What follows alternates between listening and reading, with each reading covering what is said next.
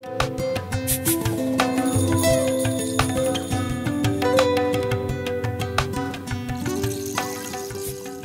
everybody. I have a really interesting conversation lined up for you today.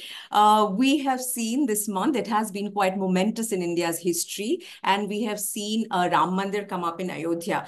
The concept of Ram, the idea of Lord Ram, the epic of the Ramayana, this has many, many versions, and Tulsidas's version of the 16th century is the one that has captured popular imagination across the country. Now, what does Ram stand for? What are some of the lessons we can take away? And how do we engage? How do we engage with the fact that Ram and the epic will now have a larger hold on our public life and definitely the popular imagination?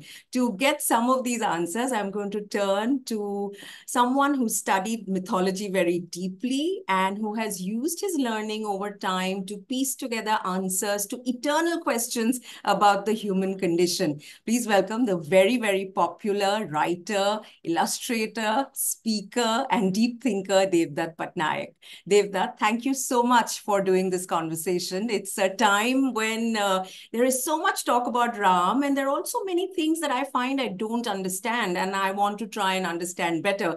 And you know, you're the person I go to when this happens. Thank you. Thank you so much. Devdutt, you have written more than 3 books on Ram, and you've parsed the Ramayana epic. And in a previous conversation with me, you had told me how every time you read this epic, the grandeur of the epic, it nourishes you, it leaves you charged. What is it about Ram that people need to understand in terms of what he signifies and what he means in the context of the 21st century?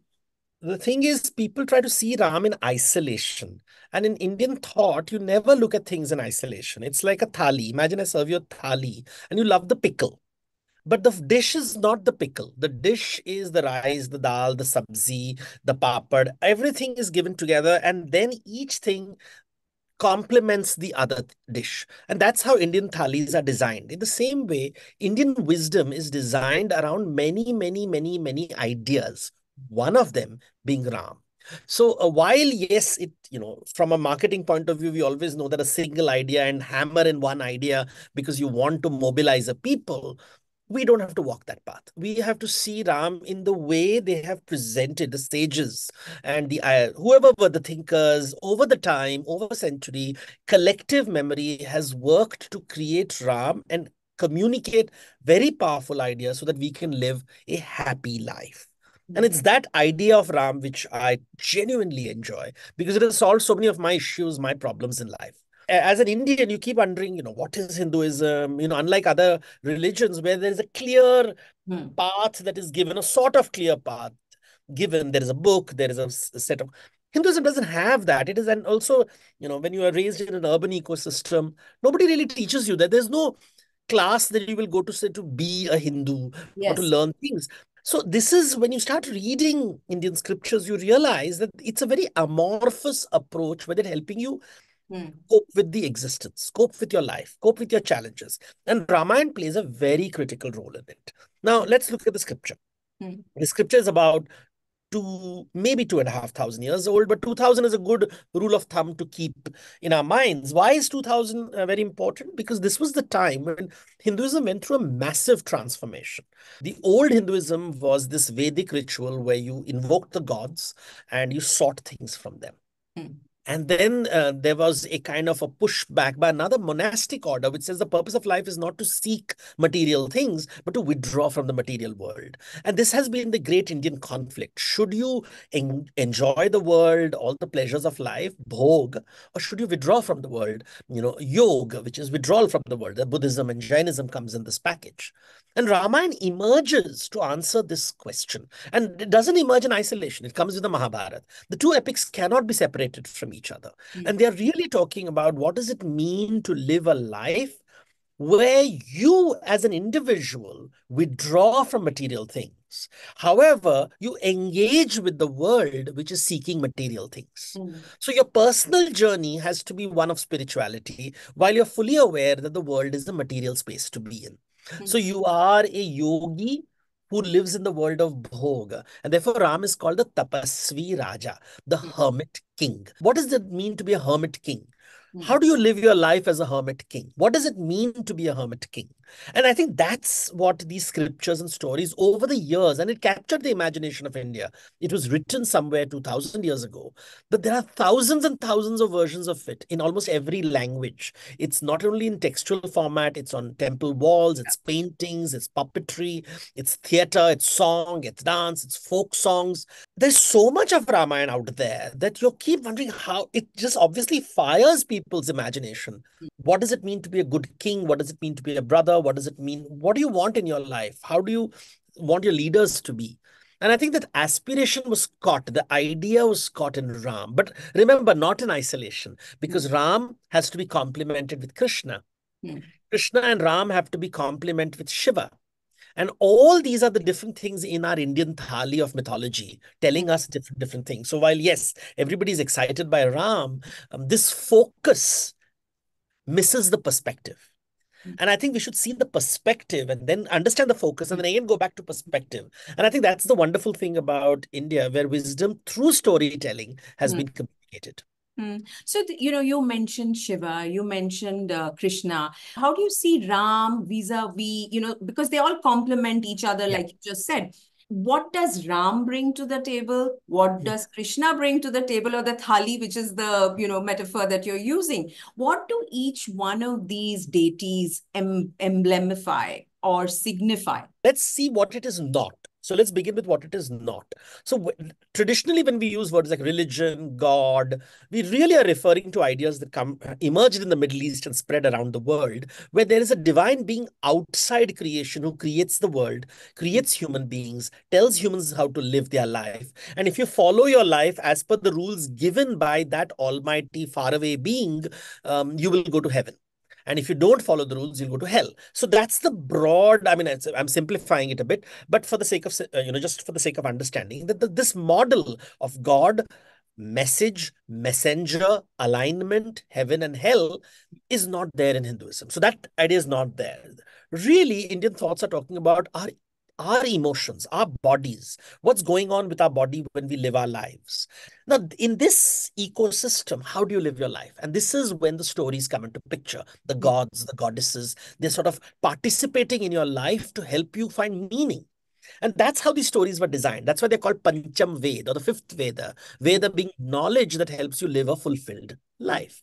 So there's no God, there's no rule, there is no alignment, there's no that Shiva told you to live your life this way. The way I sometimes see these WhatsApp forwards, Vishnu tells you to live your life this way. I'm like, who are these people? What are they writing?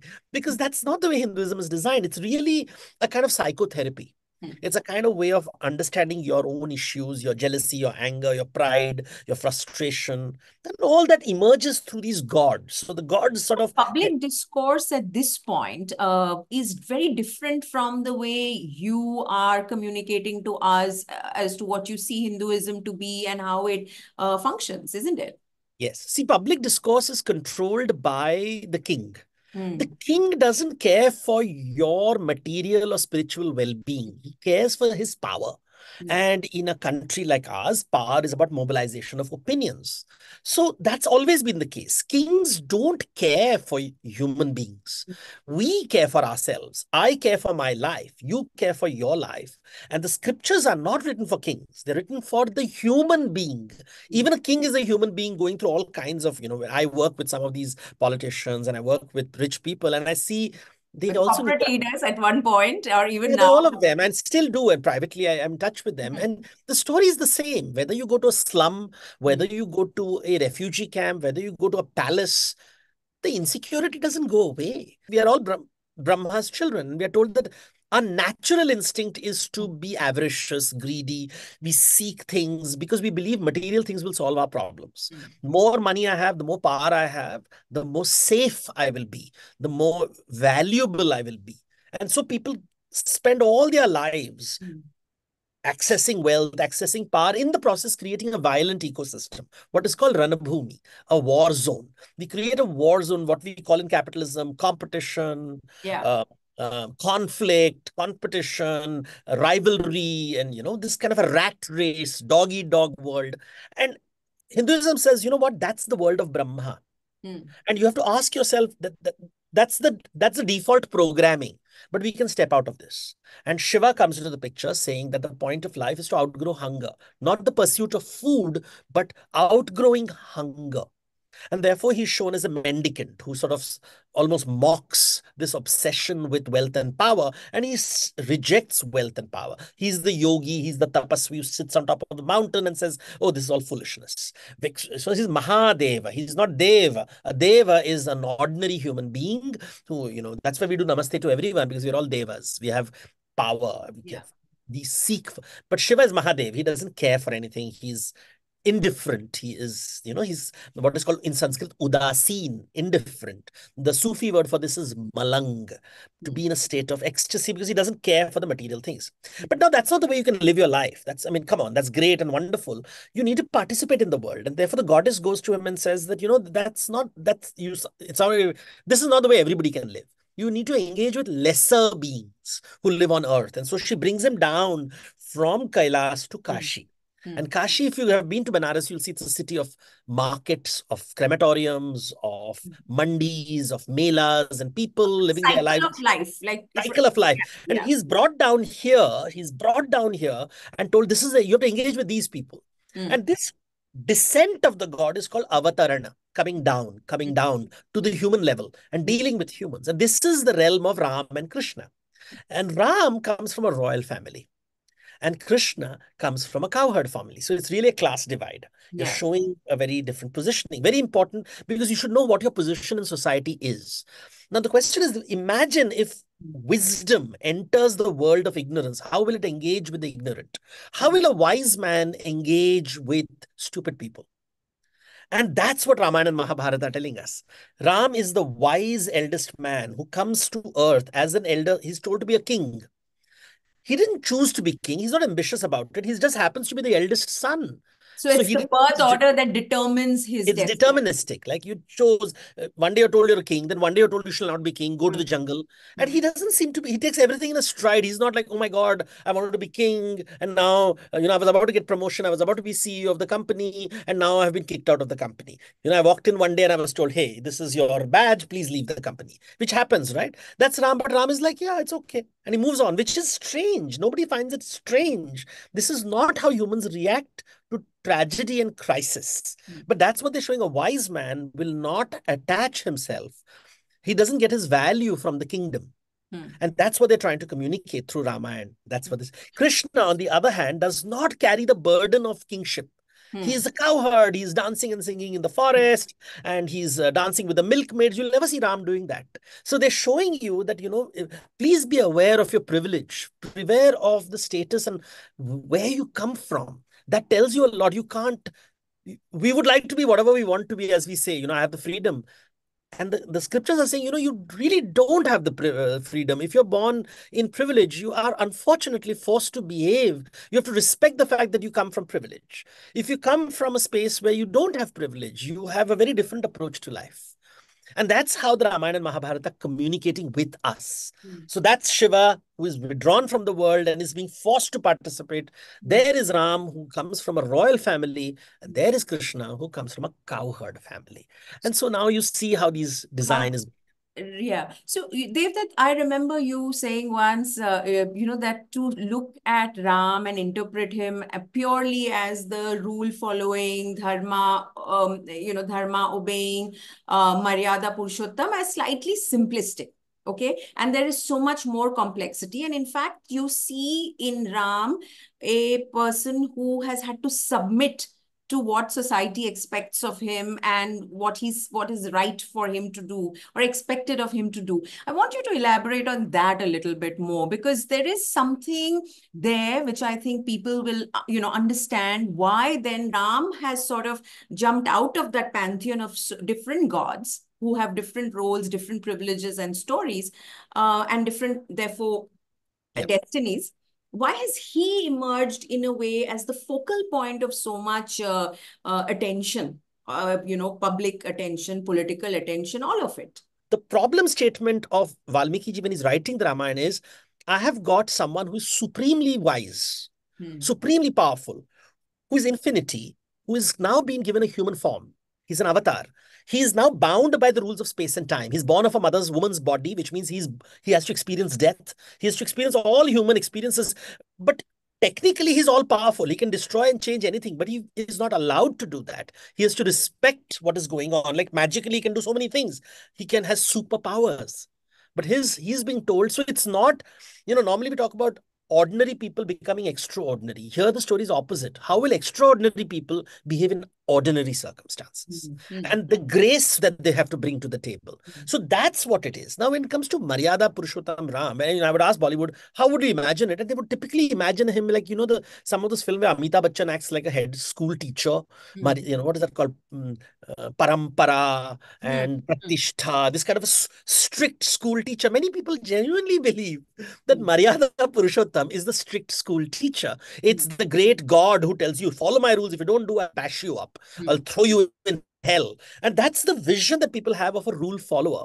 While they don't step back and ask the question, what is rule? What is the meaning of a rule? Why do rules exist? And the clue to this in the Ramayana is right at the start of the Ramayana. When you start reading the Ramayana, it begins with the storyteller, Valmiki. It's outside the story, actually. And they tell you this little anecdote. They tell you of one day Valmiki is walking and he sees two birds flying in the air, enjoying themselves. And there is an arrow which is shot by a hunter, and he shoots one of the pair, and the bird dies, and the female starts to wail and scream and cry. And he's very moved by this tragic sight. He gets very angry on the hunter, and he curses the hunter. How dare you do this, and all that kind of thing. And the curse comes in the form of a poetry. It takes the form of a melodious chant, and he says, Shok se shlok nikla. And that's how the story is told. But what is important in the story is that he gets angry with this hunter, and the hunter really is telling, I'm doing my job.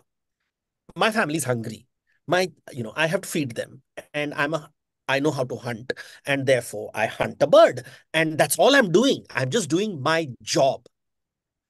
By the job, unfortunately, has consequences, because when I kill a bird, somebody gets hurt. The pair, I have broken a pair of birds and I've hurt someone. So am I a good person or a bad person? Am I a good person for feeding my family or a bad person for killing a bird? And Valmiki suddenly realized this is called dharma sankat, the ethical dilemma of life. So there is a moral responsibility he has to feed his family, but there is a moral dilemma that emerges because in feeding his family, he has hurt someone. Now, why do rules exist? Rules exist so that we know how to live our lives. What are we supposed to do? How are the rich supposed to behave? Pay your taxes on time, respect the rules on the road. But every time we follow rules, our freedom is being curtailed. Yeah. Our freedom is being taken away from us. So following the rules is painful. We would like to lie in bed all day, but 9 o'clock I have to be in office to be on time. So the dharma of following the rules comes with the ethical dilemma of what you give up in order to follow the rules. But why do you give it up? Because if I don't do this, the larger ecosystem will not benefit. People with less power will always be at the mercy of those with more power. So rules have a purpose. They exist to uplift people. And so Ram is the person who ensures these rules are followed so that everybody is uplifted. But he's aware of the tragedy of rules, the horror of rules, that a rule is taking away our freedom. It's not letting us do whatever we want to do, the way Shiva wants to sing and dance wherever he wants to do. Ram can't do that. So that's what Maryada Purushottam. It's a tragic role of establishing order in society, fully aware that people really want to have a good time, they want to party, they want to be in Madhuban with Krishna and dance and sing. That's why Krishna's Madhuban and Ras Leela is so beautiful. It's the opposite of Ram's almost straight-jacketed world, but that's the storytellers are telling you both these worlds and telling you, both matter. But a king cannot be in Madhuban. A king cannot be in this dancing ground because a king lives for other people. And Maryada Purushottam is someone who creates an ecosystem for the joy of others. In the process, he suffers a lot. So he goes to the prison, he goes to the exile. He is not allowed to keep his wife. People judge him for saying, how can you treat your wife that way? And he's not able to defend his stand because it's really indefensible at one level, but it is justified at another level. And that complexity, otherwise, why would a storyteller telling the story of God on earth create such complicated things? Why would he just say he killed the demon? and lived happily ever after. Wouldn't that be a great story? Yeah, But yeah. then that wouldn't be magic. Mm, mm, mm, Magic happens, and these, like, I'll give you a simple example in Ramayana about decision making. By law, the eldest child in the family has to be the king. That's the law. So, Dashrath's eldest wife, Kaushalya, has a eldest son, Ram. So that's a no-brainer. It's an algorithm. However, for a long time, Dashrath doesn't have children, and therefore he decides to marry a second time. And he marries Kaikai by giving the promise to her father that her son, which is, as per astrologers, she'll bear a great son, will be the king. So he's given his word. yeah. Second, he also gives a boon to Kaikai. Mm, The point being, there is now a dilemma between the royal law and the king's integrity. mm, mm, And that's how the story begins, that, okay, what am I supposed to do? Because by law, Ram has to be king. But if I have to keep my word, Bharat has to be king. So mm, nobody is at fault here. mm, Nobody is at fault here. And if Ram and Bharat were normal people, they would fight it out. mm. There would be war. We are seeing what's happening right now in the world, right? The international courts are talking something. Yeah. People are fighting over land. Intelligent people are arguing about genocide. It's it's a point of And debate, we're all witness to it. It witnessing, and the plays out, people helplessness. dying, children dying, homes being ravaged, and we are just witness to this. And we're, like And you said, you have friends on either side, and you're like, intellectuals are discussing it. Yeah. Correct. and you're like, both sound Mm, fair. Each one is just. Each one has these beautiful arguments, and the lawyers on either side are brilliant. And you're like, it's not easy. But you see, laws only work when there is compassion, empathy, and a sense of generosity. mm, Laws don't work without that emotional base. mm. Ram has that emotional base. Bharat has that emotional base. And therefore, Ram says, I will not fight my brother. Give the kingdom to him. And Bharat comes back I saying will that, not take, yeah, I won't I become won't king. I take this. will What is this guard, nonsense? guard it for you in trusteeship, in a So sense. this trusteeship, it's not like he's obeying and Yeah. everybody says, Kitna acha bhai hai. I said, do you realize the kind of complex idea they are presenting? Mm, It's so difficult this is extremely difficult emotionally for anyone to do. We fight over small 10% ke 12% property disputes. I mean, if you have, mm, I'm sure, covered property disputes across India, we know right now on papers, you open the papers, you see how politicians behave, how people behave over land and money, and it's vulgar and vile. And Ramayana is telling, here is a character who is mm, walking away from it all. And mm, here is his brother who refuses to accept this, manipulative, clever game. Watch them, observe them. This is how Atma would behave mm, when it lived amongst mediocre, ordinary people. mm, This is what is divinity. mm, Divinity is not a god out there who does magical things. Divinity is the ability to walk away from it all.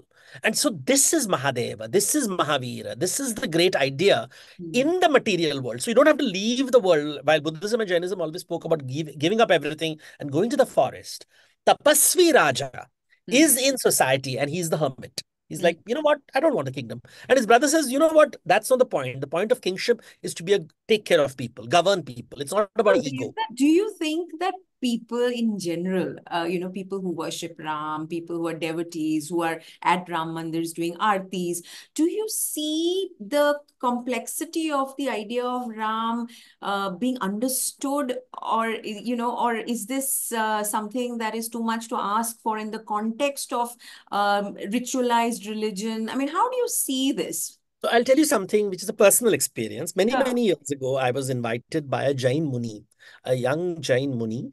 I suddenly got this invitation saying that, sir, my Guruji wants to meet you. We read your article and we wants to talk to you. So I was quite intrigued that, Jain Munis, and you're never engaged with them. So I said, okay, I'll come. It was nearby. So I went across and I saw this very young man, and I spoke Mm. perfect English and very well educated, obviously. And then you realize that maybe one of the Jain Munis from those affluent families who gives up everything. And, Yeah. so it was a very awkward moment. I didn't know how to deal with him and all that. So he told his people that Ekant. So Ekant is solitude. So they closed the door and he started talking. And he said, I really like the way you are writing the Jain mythologies. That really, you have captured nuances. And he said, I love the way you're writing about it and all that. And then, I said, I'm sure it came out of my mouth. I said, people are listening to you. And they looked at me and said, they don't listen to me at all. Hmm. Here was this man, there were about 100 people outside. And he Hmm. said, they don't listen to me at all. They just bow to me, they feed me, they take care of me. For them, religion is saluting me. When they don't realize it's not about me at all. I'm just the medium of Jinnavani, which is the Jain way of saying. I'm telling them, but I don't think I'm being heard. I'm fully aware of it because that's the human condition. So I saw a great, deep compassion in this young Muni, and he was very young. And he was so compassionate. He's like, this is the way it is. They don't, but this is my thing is to do this until a point will come and I'll take the vow of silence. But I'll keep doing this. But I do not give knowledge with the assumption it will be received. And he says that requires a lot of tap. Requires a lot of tap. So he said it, and I had like literally goosebumps. And here you're seeing this practicing young monk talking to you, appreciating your work. So you're in this ego trip, feeling very nice about it. But he's also telling you something which is valuable to you. Yeah. That don't assume that you will be heard. Why do you want to assume? खाना परोसा जाता है, हजम करने की शक्ति उनकी है. Hmm. They will digest it. Now you can't digest it for them, even if they eat it, Hmm. even if they listen, buy your books. And I think that has been a very powerful encounter for me because this is how Indian wisdom transmits itself, right? He's also coming from the same traditions, from his gurujis. He's reading, thinking. This is a conversation you really don't get in other parts of the world. It's a very Indian conversation. Let's talk about the women in Ramayana because Sita, Kaikeyi you mentioned, Sita, of course. I remember Manthara, Suparnakha. There are so many female characters in the Ramayana. Do you think that they're interesting because there is certain amount of agency? You interpret certain amount of agency that they have. I remember again you telling me that Sita actually has exercised her choice at very critical points as the epic unfolds. So you want to talk a little bit about these female characters because again, while they have an important role in the epic, they are not part of the conversation today. I don't think that Ramayana is part of the conversation today because even when you see Ramayana, it's always presented as a new story of a king who is very powerful, which is not the Ramayana at all. Ramayana is not about power at all. It's about wisdom. So it's become a power narrative from a wisdom narrative. So leave it at that. That's what happens, with storytellers, and storytellers sort of whatever the king wants to hear will happen. Ramayana is a peculiar epic with a lot of female characters. When you read the Mahabharata, the characters lose their agency with each generation. I mean, that's a different conversation. But Mahabharata is a story where you can actually plot and graph the decline of status of women.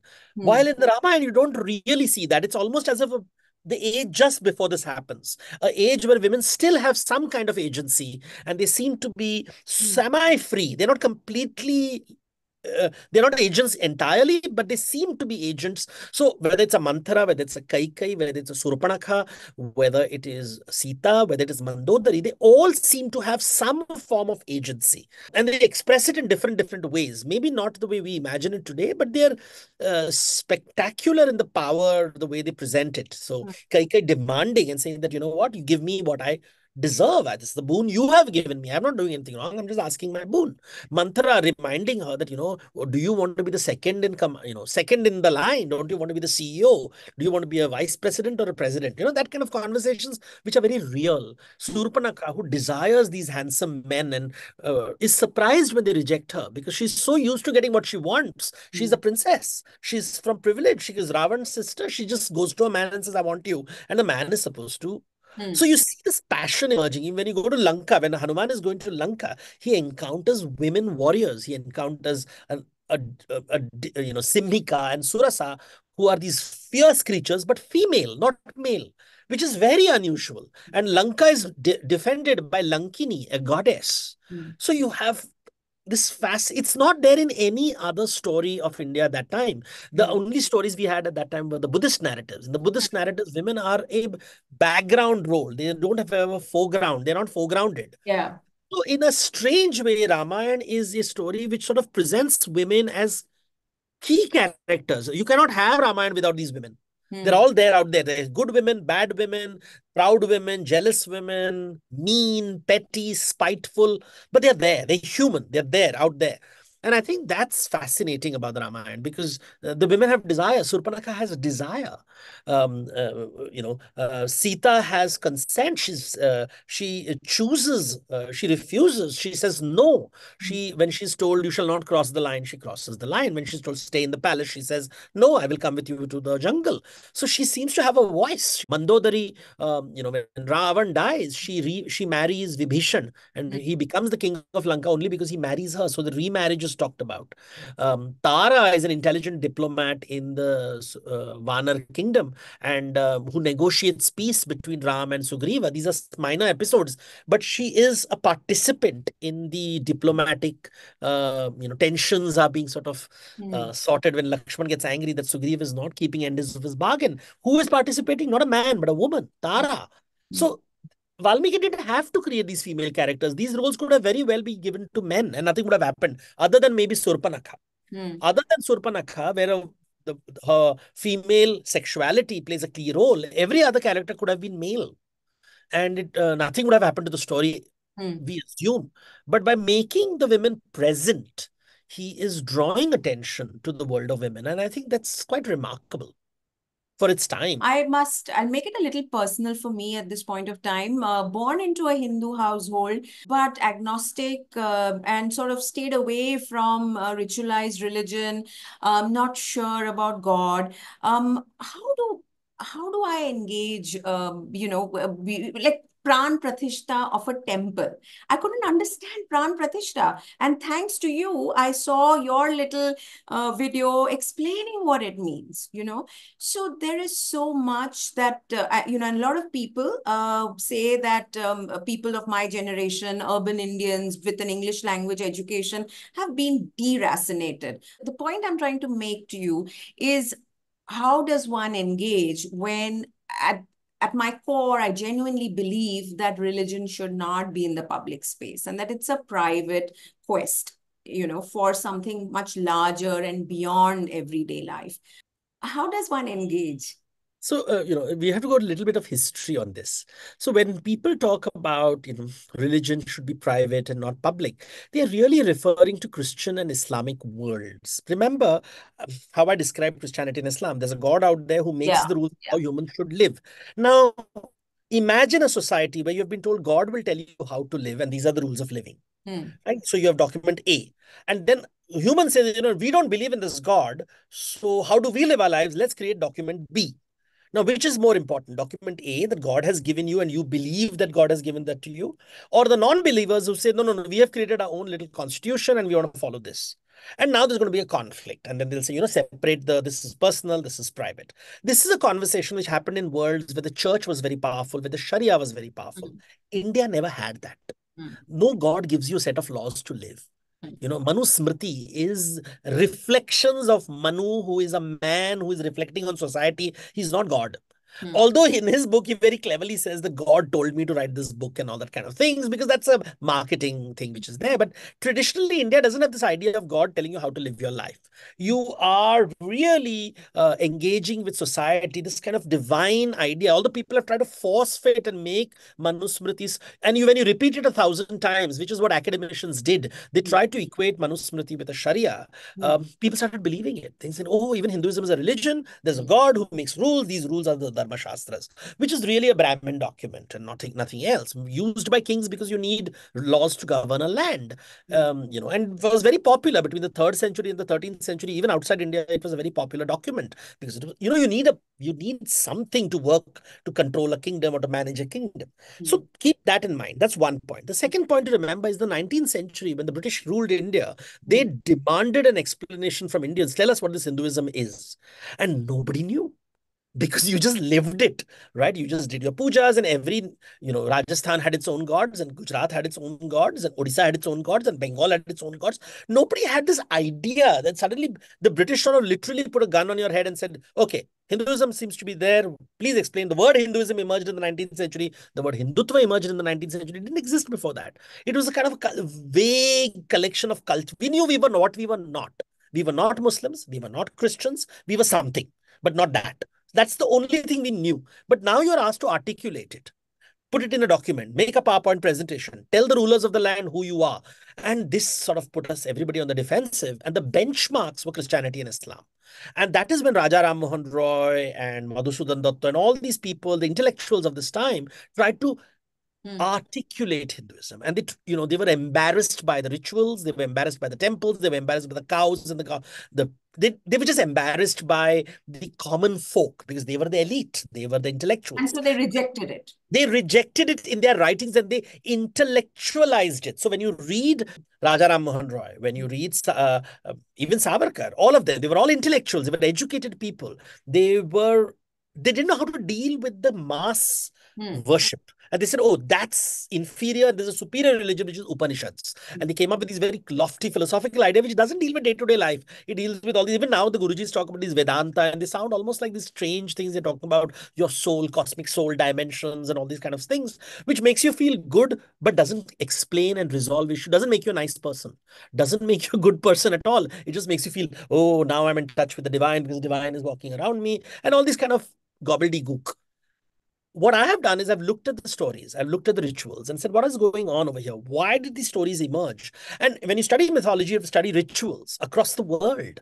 And one thing which emerges from rituals is that religion doesn't come from an intellectual space. It comes from an emotional space. Yeah. It comes from insecurities of human beings. Yeah.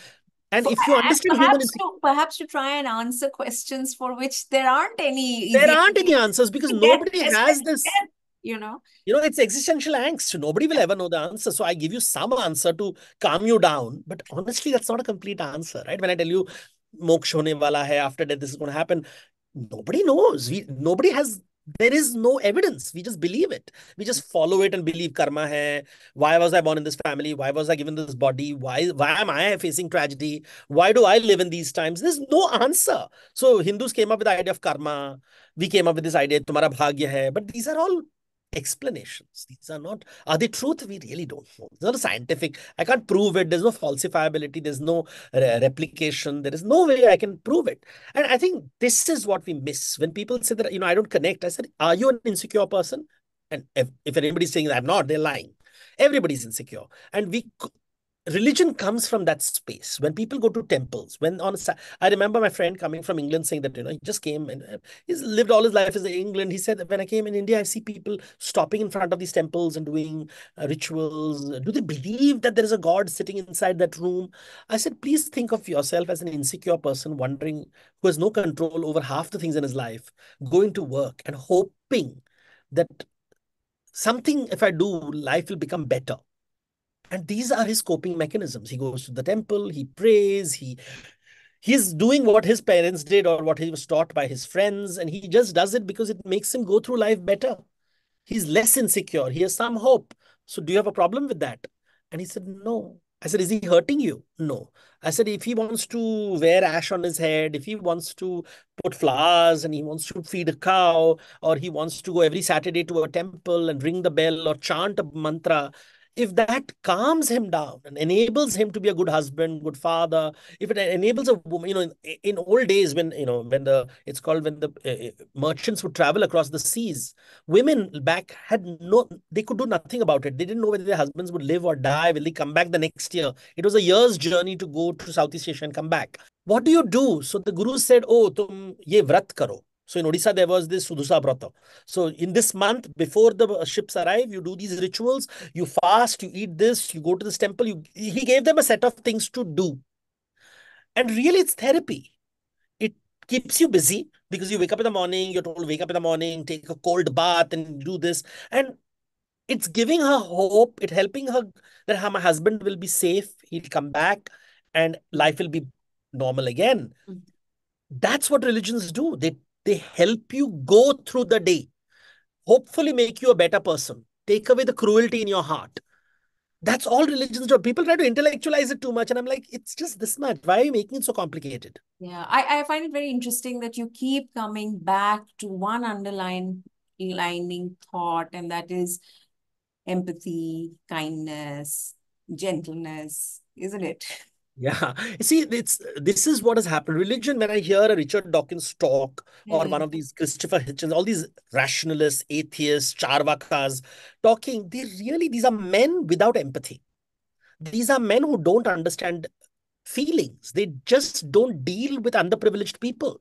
They don't know what it means to be poor. They don't know what it means to be broken, to be abused, to be shattered, to have nothing in your life. How do you uplift these people? You can't give them rational thought and say Newtonian physics will solve your problems and some app built by Elon Musk is going to solve your problems. If you start believing that today there are young men who believe that if I have an iPhone, I will live a better life. And that's a tragedy. That's horrifying. That's what capitalism has done. We have told people that But things Devdutt, will solve your problem. while you make this point very lucidly about what religion offers people, what I want you to answer now is what happens when these coping mechanisms, when things that give people comfort are then used, grouped together and pushed in other directions outside the space of the individual and what he or Yeah. she needs from religion. How do I, as an individual, guard myself against that? See, politics is about mobilization of power. So Yeah. that's politics. So if I want to get power, I have to mobilize power. Where is power? Power with people. How do I mobilize people? I mobilize people using various technologies. Hmm. Um, and sometimes rational, sometimes not very rational. Yeah. Storytelling is a very powerful. That's why speeches are so powerful. Yeah. Hitler could give a speech and mobilize people to wipe out another group of people. Media, therefore, is always controlled by politicians because they want to control the discourse and shape the way you think. And what they do is they feed on your insecurities. When you talk about the deracinated Indian, remember this scientific Indian, which we were told that we are all going to be scientific and mathematical, in a way mocked religious traditions Hmm. Hmm. and made fun of people who went to temples and did their whatever religious thing they would do. I've seen people attending weddings and making fun of wedding ceremonies and saying, oh, what is this foolish? What is happening today around the world is this rational mind, which was contemptuous of religion, is facing a backlash Hmm. across the world. Hmm. Science said we'll solve all the problems of the world. They created antibiotics, they created steam engines, they created computers, they created electricity. But that doesn't take away human insecurity or inequality. Germany is one of the most rational countries in the world. It has super inequality, as much inequality as India does. So just being rational and scientific doesn't make you a good person. Hmm. And it doesn't make you generous and kind and compassionate. Science cannot make you generous, kind, and compassionate. And that is something that people forget. And what is happening around the world is what is called the left movement, which claimed to be rational, is being pushed back, saying that we don't want you. So you have Islamic resurgence, Christian resurgence, and in its vilest form, unfortunately, not even in the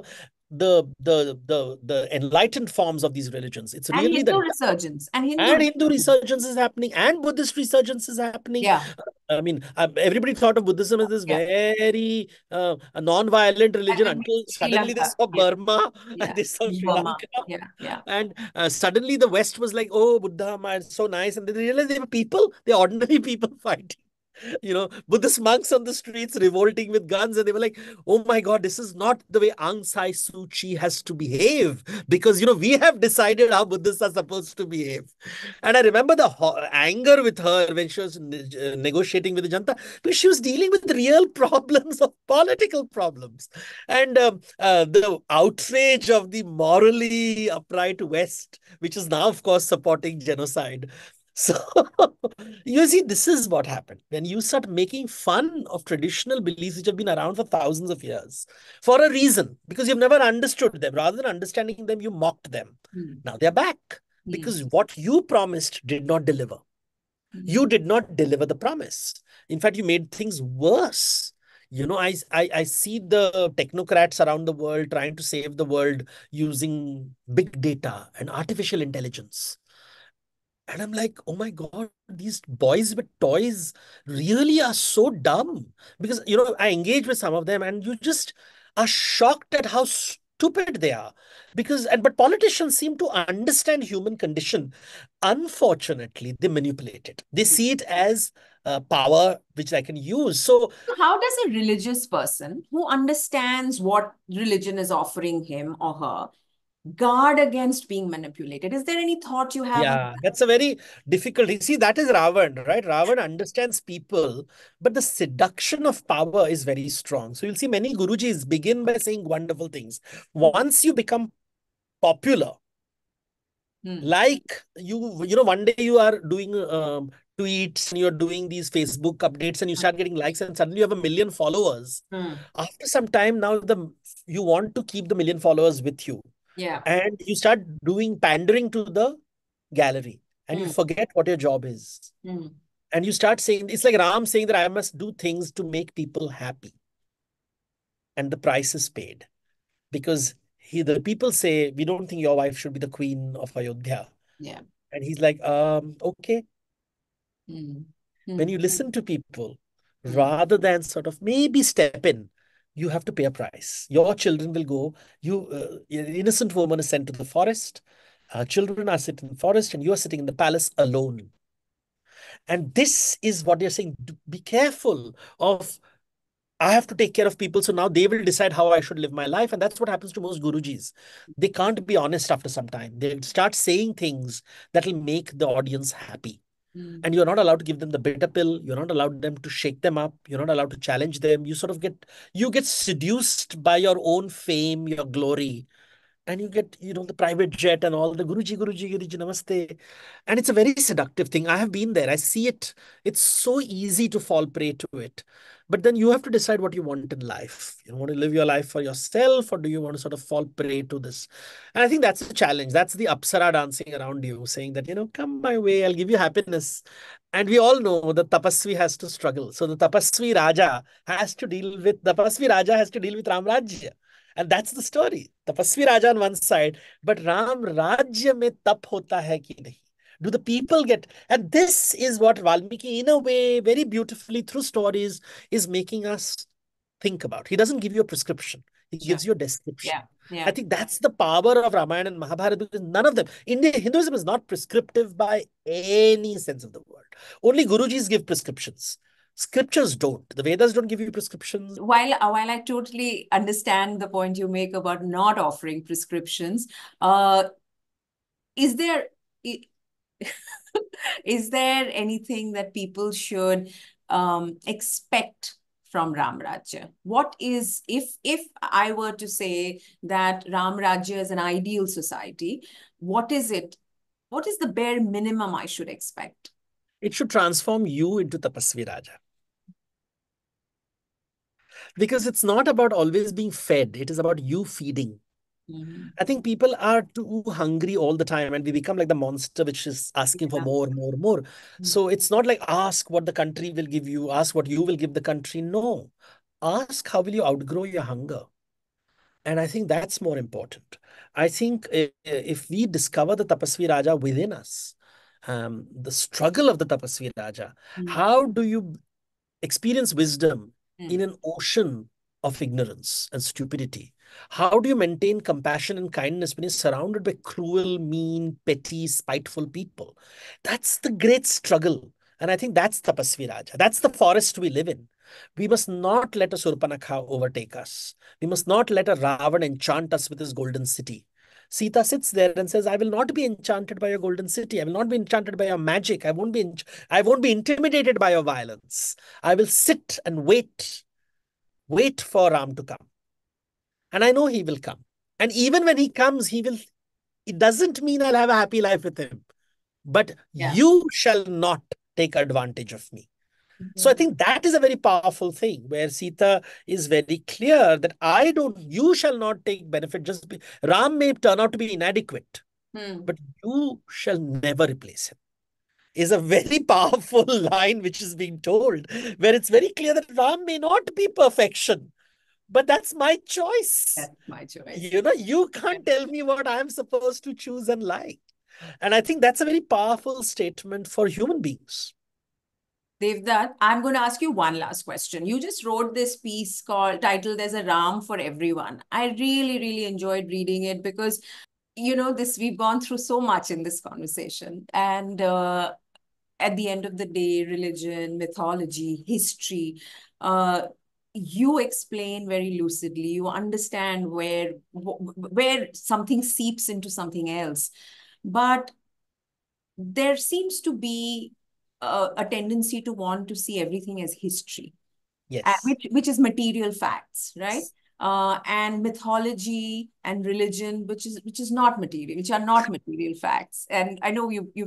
explained this to me in the past, and you talk about it again. And there's a Ram for everyone. I think you need to close on this. Is Ram, who we now talk about so much and hear about so much, and want to look up to, or most people look up to, or are expected to look up to. How do you see this person, Ram, as a historical figure, a religious figure, a mythological figure? So again, let me allow you to explain some theory. You see, we are burdened by a world where Christianity, Islam, and Judaism dominate. They are the major religions of the world. They tell you what is the benchmark of religion. They are telling you. And these mythologies, and they are mythologies, whether it's Islam, whether it's Christianity or Judaism, the colonial powers refuse to call them mythology, saying that they are history. And because in their mythology, the god participates in human history and shapes human history. And there is what is called teleology. There is a place where we are going to go. Hmm. One day, Jesus Christ will come back. Hmm. One day there'll be Judgment Day. Judgment Day is part of history. Creation is part of history. So it's a very material way of thinking, very historical way of thinking. And Indians have felt this burden to make their religion historical when it was actually about psychology. Hinduism has always been about psychology. Buddhism is about psychology. When you read Islam, when you read Christianity, when you read Judaism, there is no room for psychology. It is all legal. It is, you are supposed to do this, you're supposed to do that, you're supposed to wear this, you're supposed to eat this, you're supposed to sleep. It's all very material, social, practical. There is no room for psychology. So rather than us influencing them, they have colonized our minds. Yeah. And this colonization means that I want to see my gods as historical figures.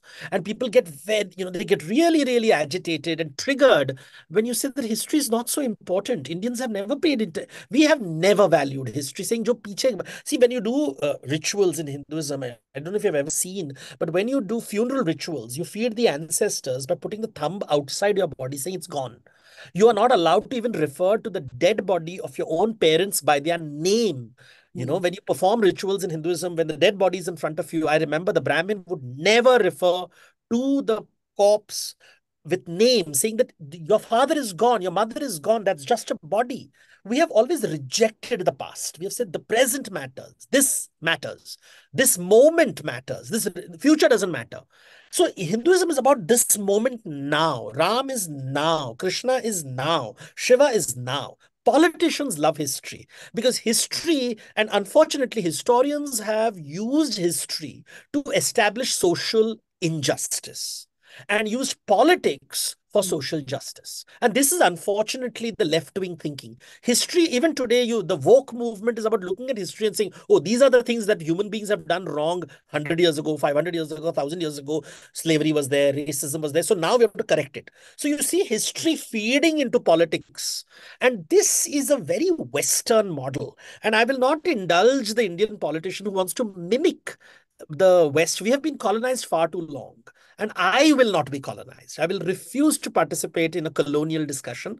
I'm not answerable to the white man. The politicians may be, I'm not. For me, the Ramayana and Mahabharata enables me to live the current moment in a fulfilled and happy way. It helps me appreciate wealth, prosperity, affluence, abundance, deals with the moral and ethical dilemmas of existence, and I'm happy with that. I don't need whether he was born in 5000 BCE or 20,000 BCC, or whether the Pharaoh Ramesses was named after Ram. If that gives your ego a kick, how pathetic and sad that is. But good for you. Maybe in the next life, you'll realize the joy I'm experiencing now. Devdutt, what can I say? As usual, such complexity. And what I find so interesting is how easy it would be for you to become simplistic, to simplify, to dumb down, whereas, and sort of come to the level of people who are looking for easy fixes, and become a guru in the process. And, you're clearly saying no to that apsara mandaraving around you and taking the hard path, which is staying with the complexity, going with the nuance, and making compelling people who engage with you and your thoughts to to man up, to woman up, to grow up. To grow up. I think Yeah, so I think I really appreciate the fact that you're not giving in to what is so tempting to be so, to simplify, to offer guidance, to offer prescription, and to stay with the complex and the nuance. And that's the hard path you've chosen to tread. And I really want to express great respect for that. thank you. Thank you, Dev, that very Thank you. much for this conversation. And keep talking. We're going to keep listening. It's going to be good going forward. Thank you Thank you. Thank you and so good much. luck. Bye. Thank you so Bye. much. Thank you.